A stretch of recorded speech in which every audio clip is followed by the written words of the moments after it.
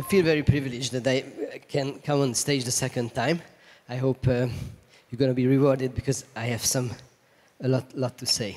So my slides are actually quite packed, so may not be. Is this working? The one behind the laptop. Is it behind?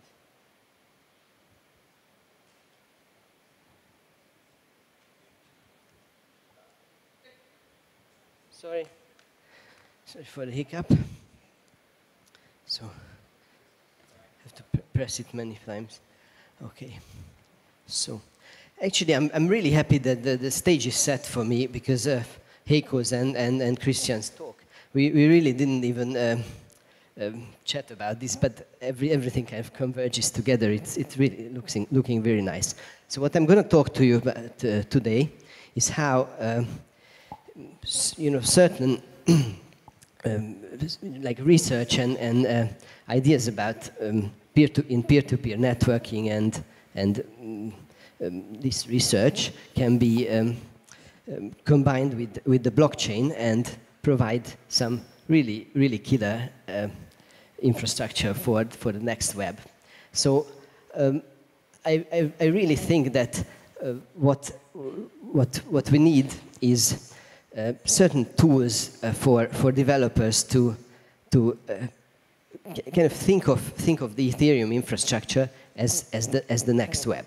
So what do we need for that? We talked about Swarm before as in the context of serving static files on the one hand with this kind of preferably low latency property, and on the other hand that serving as a kind of backup layer for the other extreme case, like upload and disappear. That's what we call it, when you upload content and you can just get away and come back after a long time and still find your content there.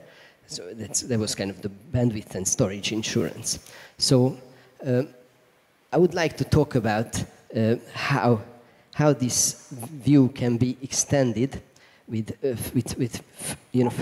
further tools that the usual web stack kind of needs. So the take-home message from this talk will be that basically I'm kind of imagining an infrastructure which, I mean, there's a few random brands there, so don't get too carried away if you disagree. But it's kind of in a few years from now, maybe these services can be properly used in production. And I would like to introduce 3 more components into this picture that are not exactly production ready. They are mostly like research phase. So apart from this idea, and apart from the 3 more silly acronyms, the take-home message is that not only static data can be served, but we can provide some certain tools for web developers to deal with the remaining problem for real-time web applications, namely dynamic data, dynamic content.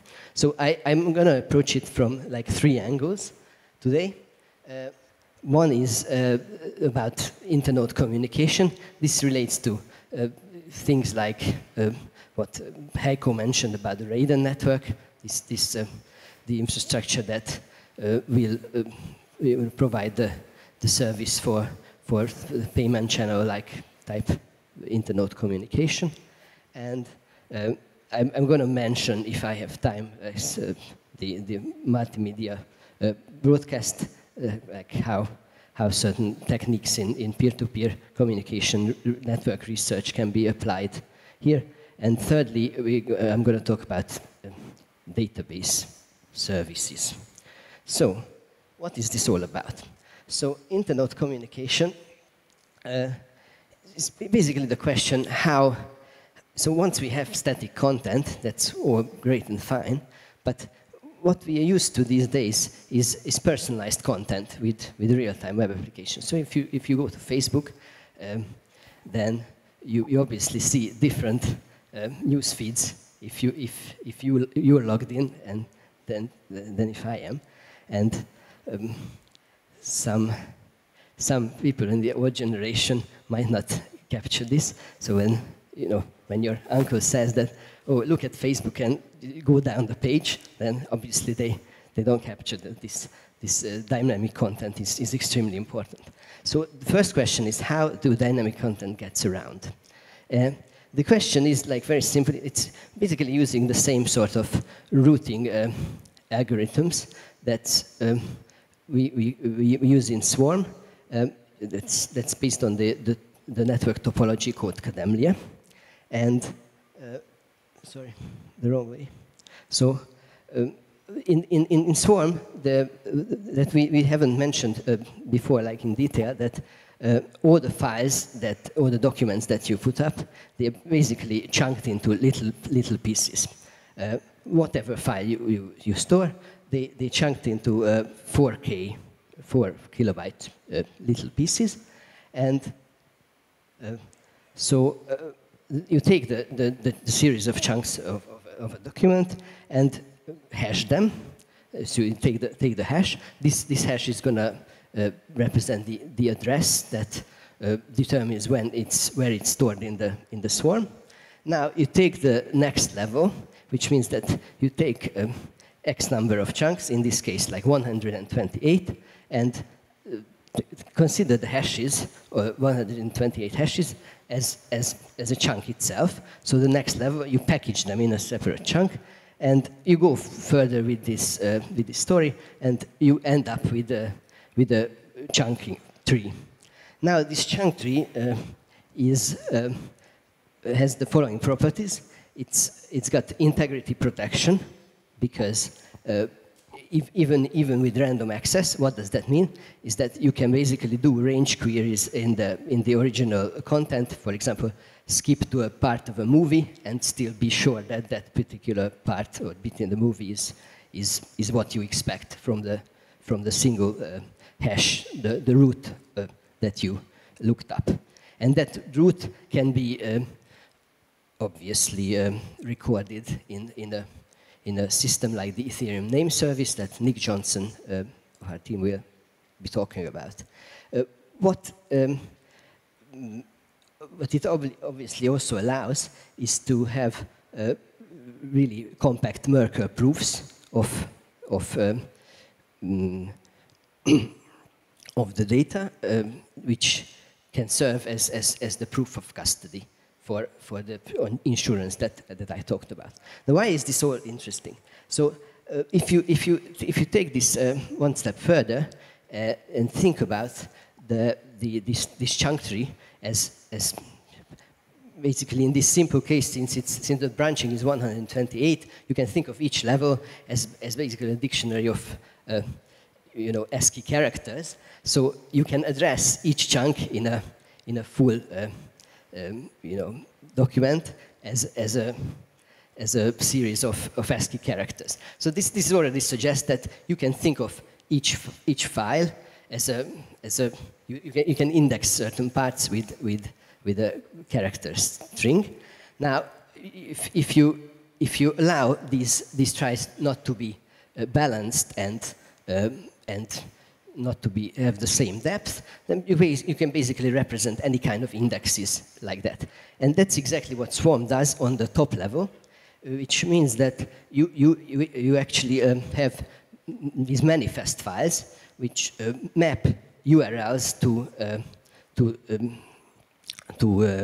assets, to documents. So in these trees of the manifest, each leaf node represents a document, and each path going to that leaf represents either a URL or say like a path in a directory structure. Now this is nothing new and not very interesting. It's very similar in IPFS, for example. And what's interesting here is that once the file is chopped into these little pieces, then you can use the storage mechanism that we discussed before, like the retrieval and syncing process, to distribute the chunks in a way that's securely retrievable and can be found.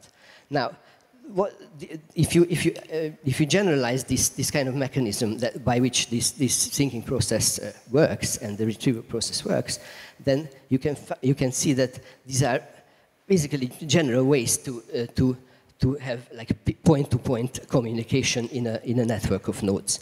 So if you combine this general property of how you communicate between nodes and allow storage on top of them, then you can basically cover all kinds of cases of data being pushed around, like push and pull and store or not store. And interestingly, like basically all communications are boil down to this. I mean, without pretending that I'm going to give you like a full semiotic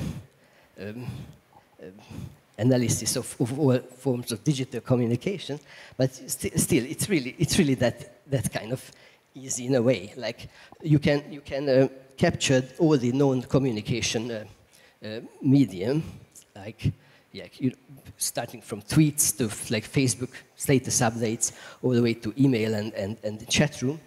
Basically, you can characterize by various properties relating to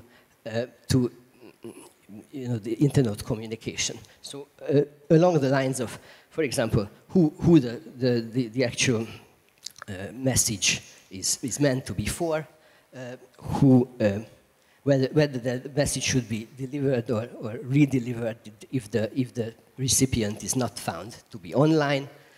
So it's the same as like when the postal service like re-delivers your package and just leaves a note, or you can classify them according to their confidentiality, and finally like all kinds of surface properties, even including how they are displayed in terms of like threaded or timeline.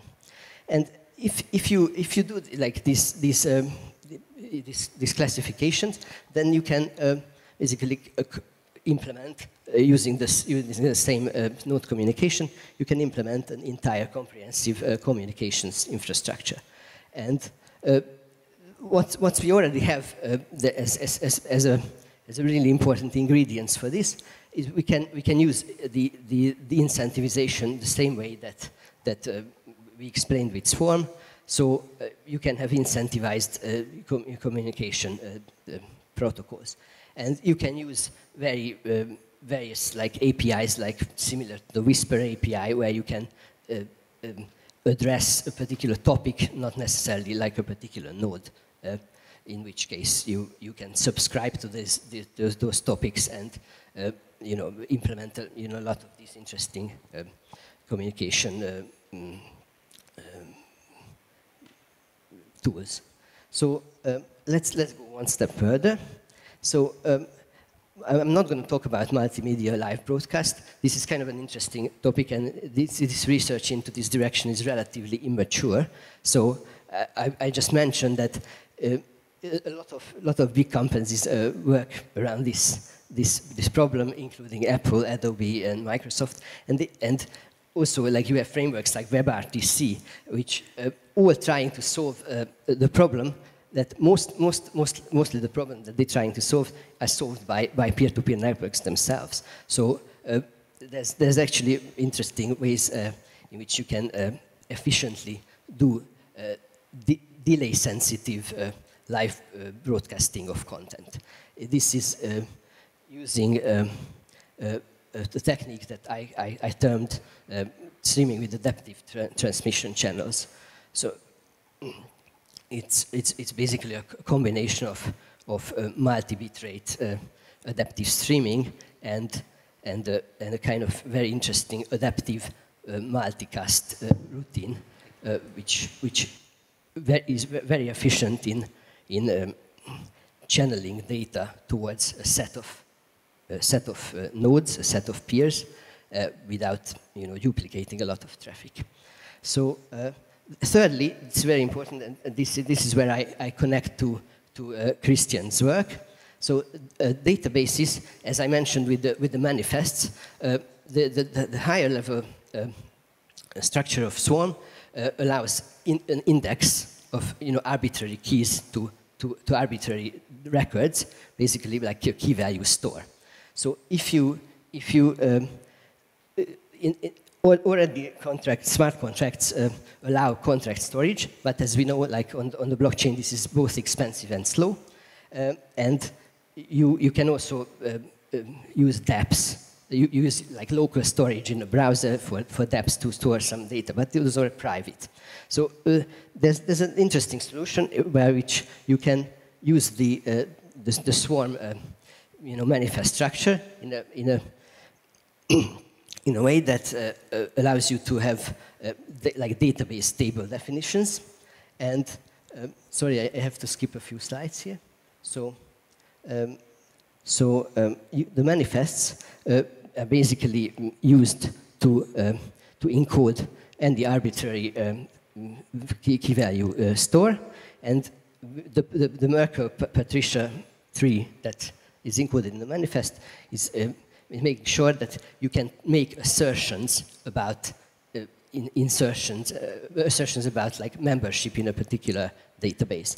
And once you have that, and once you have interactive verification of code, then you have an incredibly powerful system whereby you can secure these database tables by verifiable operations. So, for example, if you have SQL query resolver on top of these manifest encoded database tables, then you can have you can have contracts which check for certain properties of for example, they check the validity of certain indexes or validity of whether a response to a query is actually correct or not, and therefore you can have a computational market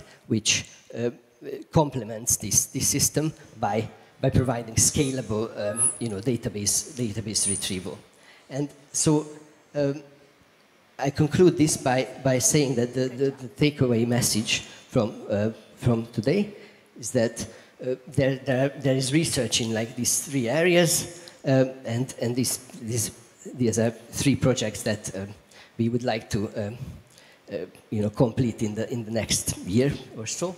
And these are all basic infrastructure, like base layer infrastructure projects, which are very unlikely to be funded by industry. So if we ever get it done, then it's thanks to the foundation that will provide this, the funding for this.